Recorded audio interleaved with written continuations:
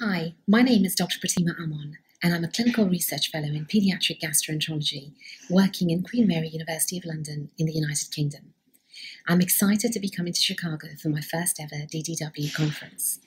It is a privilege to take this opportunity to invite you all to come to my talk on Tuesday, 9th of May, entitled Exclusive Enteral Nutrition Modulates the Microbiota in Childhood Crohn's Disease independently of its effect on intestinal inflammation.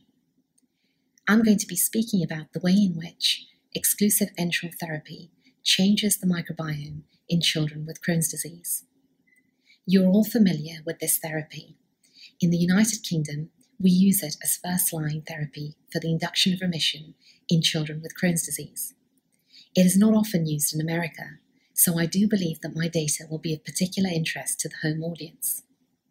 Moreover, my research is going to present a novel concept that has never previously been reported in scientific literature. It is often questioned as to what the mechanism of action exclusive enteral nutrition has. My data will be the first to try and explain this. So be sure to be there. I look forward to seeing you all.